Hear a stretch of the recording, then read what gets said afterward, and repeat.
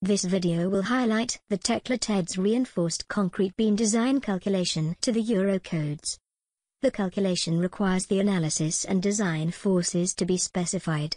Other calculations are available if you need to calculate the analysis results. Before running any calculation within the library, always review the notes associated with it. These cover the scope along with general notes, assumptions and limitations, automation, references and a revision history. Examples are provided within the library. These can also be used as a starting point for your own designs.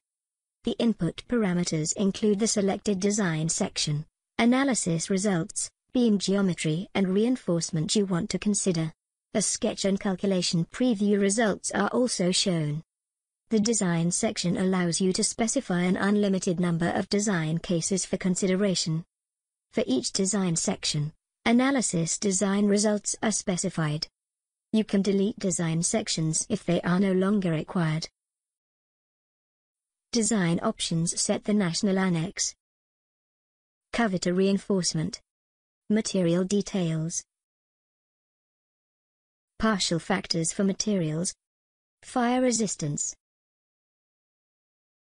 Crack control. And reinforcement options for every design section case. Additional information is available where you see an information symbol. Section details set the section type and size.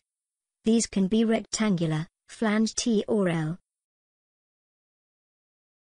The multiple layers page allows you to set the number of layers and reinforcement provision for each layer in the top and bottom of the section. A sketch is displayed along with reinforcement checks.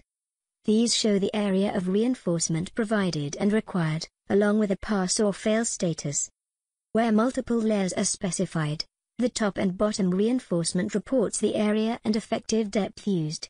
Where single layers are specified, the number and bar size are reported. These can be amended. The shear reinforcement provision can be set. A sketch is displayed along with calculation results. These show the area of reinforcement provided and required along with a pass or fail status. In this example, the required top reinforcement provision is governed by the crack width check. If anything fails, these can be previewed and amendments made to the input. A preview of the output is available. You can choose to exclude specific checks if required. You can also add notes to the output for specific checks. Once you are satisfied with the input and preview results, you can specify the output options including the level of detail and whether to include a reinforcement sketch and materials output. You can also amend the title. Confirm the information and the calculation output is written to the document.